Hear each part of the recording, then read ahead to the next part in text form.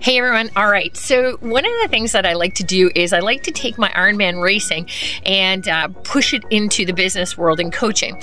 And a lot of my clients love that part. And one of the things that I will tell you is that you don't realize that during an Ironman race, one of the most craziest things is the negative thoughts that run through your head.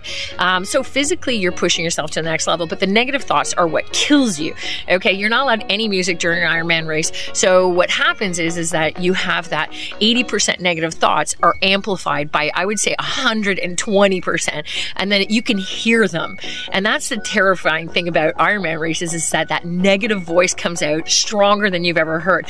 Quit. Don't do it. It's okay if you walk. It's okay if you don't finish it. You're not good enough to do this. You didn't train hard enough. You're going to bonk out. So it never stops. So what you learn, and the same thing that I carry over into business with my coaching clients, is to say, look, you're going to hear that negative thought every time you try to hit a milestone. Every time you try to do something in business that you've never done before, or it's a really critical moment in your business, you're going to hear negative thoughts. Or if you're in your weakest moment, it's going to be amplified. And you've got to know that that's actually what we're programmed to do. Our brains are programmed to protect us. So when you're having a really hard time, your brain's going to feed you with more stuff to say, stop, just stop.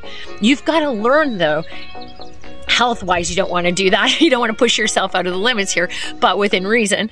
Anyway, the point is recognizing and acknowledging. Acknowledge that the negative thoughts have come and just be like, okay, sure. No, you can't do this? Yes, I can. Just replace them with something positive.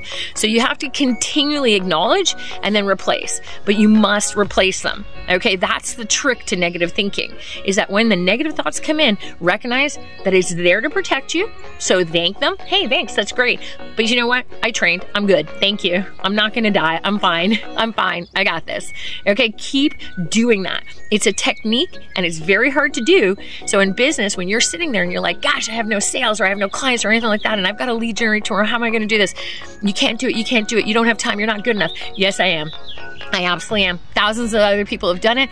I can do it too. Thank you, though, for trying to protect me. I'm going to go for it. So try that out. Try the technique. Just remember, every single time a negative thought comes into your head, it's just a thought. So replace it with a better one and watch what happens.